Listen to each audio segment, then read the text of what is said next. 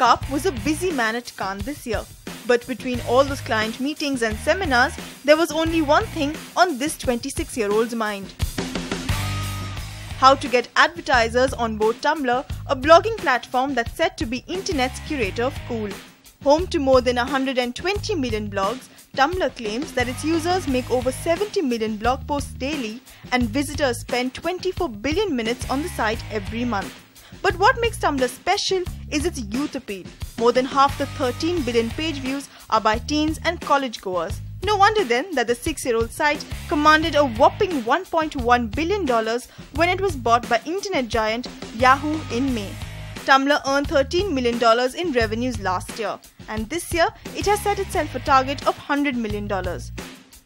While its own advertising program is just over a year old, Yahoo's platform and ad tools will certainly help notch up the numbers.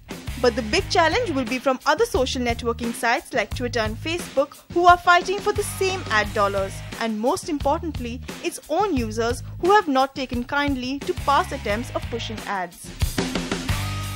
What's our business model? And post the Yahoo buyout, is there pressure to deliver? Is there increased pressure to deliver?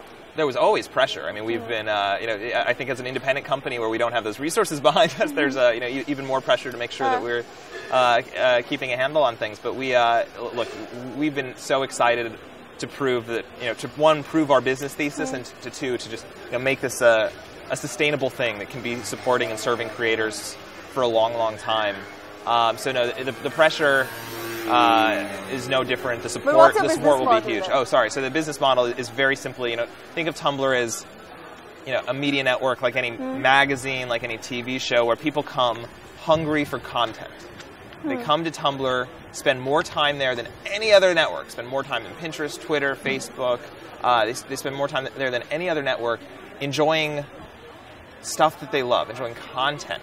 And the thing is, when people show up hungry for new, great content, when they're in that mode, when you put more content in front of them that they enjoy, even if it's branded, they don't balk at it. They actually really appreciate it. They actually really enjoy it. And it's a chance for a brand to show off their brand, show that person a lifestyle that they can aspire to. But many of your attempts to monetize and push advertising has been met with a lot of resistance. What is the challenge and the way out? I think the difference, so I think the difference is that so much of the advertising that's been built on the web has been sort of adjacent to social activity. So you show up on any of these networks because your friends are there, because you want to interact and communicate.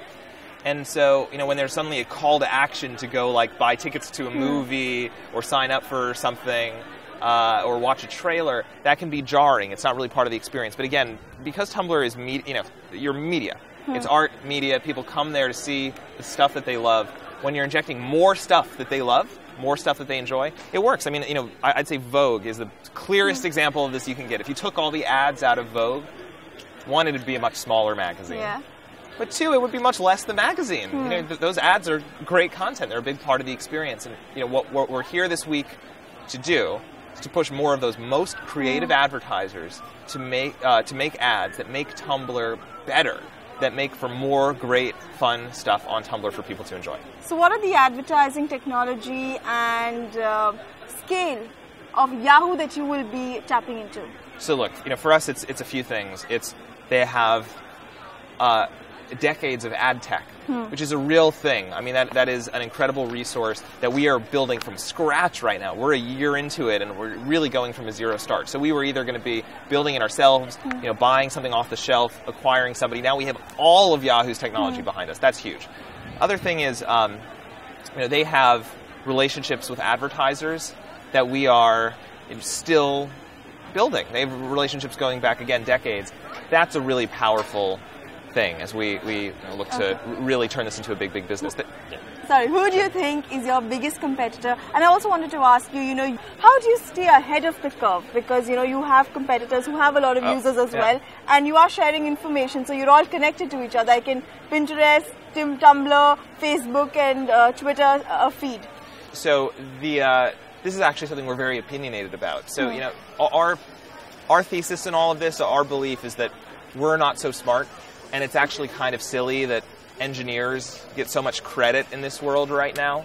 I think the most rewarding thing, the most fulfilling thing, certainly for me and for our team at Tumblr, isn't us coming up with the next great idea and us staying ahead of the curve. It's us keeping up with the technology and supporting all of the stuff that the new technology supports, and letting the creative people here, all of those creative people all over the world who have some idea, who have some vision, make sure that they have the tools to make the thing that is way ahead of the curve, that surprises all of us. That's our hope in all of this, is that we set up those most talented creators, those most aspiring creators, to make something that surprises us. What's your opinion of YouTube? I know that you have one. I'm a huge fan of YouTube. What I love about YouTube, so a few things. One is anybody that's building new commercial tools for creators is incredible. So the idea that if you make video, so musician, comedy, film, whatever, documentary, whatever your art is, if it works in video, you can check a box and start making real money from that, is amazing, and they deserve so much credit for that. I think. But you think they're messed up some way? You think they could have been bigger? Well, look, my thing on Tumblr is I don't like any of these networks being so kind of narrowly defined. And what I think where I see YouTube stars using Tumblr really well is they go beyond the video. Okay. Right. So everybody on YouTube is the same sort of gray Facebook channel, or excuse me, gray YouTube channel, and that's. Again, it's a great way to distribute video. It's a great commercial platform too. But when you want to go beyond that, when you want it on your own domain name, when you want to present it in a way that you're truly proud of, that looks like you and feels like you, and every little link is in your voice and in your language, and you want to go beyond just video. You want to share the behind-the-scenes photos and your writing, and occasionally your short jokes and your long essays, your sets of photos, your panoramas, links off to other content. Quotes from things that you're reading, that kind of stuff. The idea that you cap out the creator in one medium, I just think I think there's more to do. But I think when it comes to that medium, YouTube is doing incredible work. If you had to recruit someone, say from India, and that person had to report directly to you, what are the key qualifications required? So we have two things that we talk about at Tumblr. We actually give awards for every month on our team. One is the Humbler Award, which is for folks that just put Tumblr and our community before themselves and do some extraordinary work that goes beyond their normal duties. So much of why we're doing this is not about building the biggest business in the world. It's not about we think we're so great and we want to show off what we can do. It's that there's this community of creators out there that makes the stuff that we love, that we just adore, and we want to support. We are constantly in service of that community, and so people who show off that sort of humble spirit really. It's something we celebrate. The other award we give out is the Yeah Award, celebrating people who really take initiative.